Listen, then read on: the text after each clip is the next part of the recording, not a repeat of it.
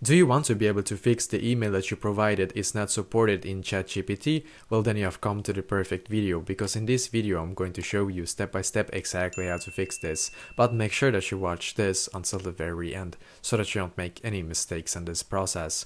So the first step is going to be for us to actually go into the mobile browser and then basically search for ChatGPT and then come to this page right here. So as you can see, I'm currently on this page right here. So the reason why it's not working is because obviously that email address that you're using is not right now supported in ChatGPT, but there is a way to actually fix this. So you need to click on login here again. So click on login.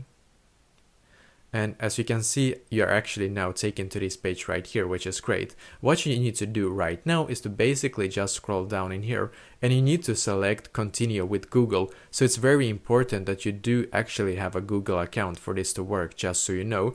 So if you don't have basically a Gmail, then unfortunately this will probably not work. So you need to make sure that you do have a Gmail account. So after that, you need to click where it says continue with Google and then select your Gmail account after that. And basically after you have done so, then you will be able to log into ChatGPT. So basically this is exactly how to fix this. So let me know in the comments below if you have any questions, and I will do my very best to try to help you. And also please leave a like on this video and subscribe to my channel, because I'm doing a lot of helpful videos constantly that might be very useful to you. Thank you very much for watching, and I wish you an awesome day.